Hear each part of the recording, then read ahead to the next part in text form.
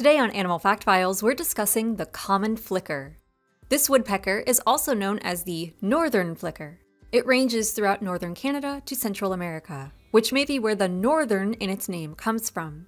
The name flicker may have been inspired by the flicker of white that flashes from their rump when they take off in flight, but it may also come from their flickering call. Here's an example.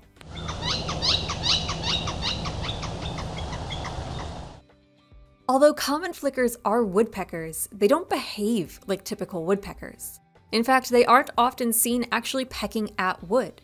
Instead, northern flickers are a ground-dwelling species. They use their slightly downward-shaped beak to peck at the ground and dig in the dirt. Here, they're searching for ants. Common flickers are primarily ant consumers. In some studies, they've been observed with thousands of ants in their stomach.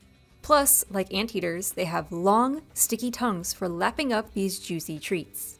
Like other woodpeckers, the common flicker's tongue wraps around its skull, and in the case of this species, they can stick it out more than 2 inches past the end of their bill.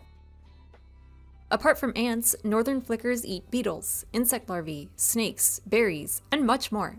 They take more plant-based materials in the winter, when insect populations are scarce, because, throughout most of their range, these birds are residents. Instead of migrating to warmer areas during the coldest parts of the year, flickers remain in the same spot year-round. Only the most northernly living individuals fly south for the winter, staying in southern Texas and Mexico for the winter months. Common flickers live just about anywhere there are trees. However, they don't like dense forests. They need open spaces for foraging. It's not uncommon to see them along forest edges, open fields with sparse vegetation, and even suburban yards. The other essential item in their habitat is nesting trees. Unlike other woodpeckers, northern flickers will use the same nesting cavities throughout consecutive years.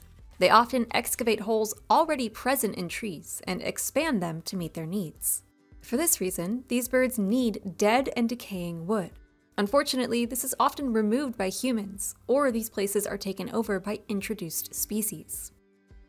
One of the common flicker's greatest threats is the starling. These birds are not native to the flicker's range, and use tree hollows flickers would otherwise use to raise their young, so the flickers have fewer breeding opportunities. They're also impacted by run-ins with vehicles and buildings. All of these are anthropogenic in nature. In terms of predators, northern flickers have to watch out for egg-stealing raccoons, feral and outdoor cats, as well as hawks who swoop on them from above while they forage on the ground. To escape, they fly to trees, but often grab thin, vertical twigs towards the tips of branches. When they aren't overrun with starlings, common flickers lay their eggs in tree cavities. The male courts the female with jousting displays of his bill, and both parents take part in raising the young.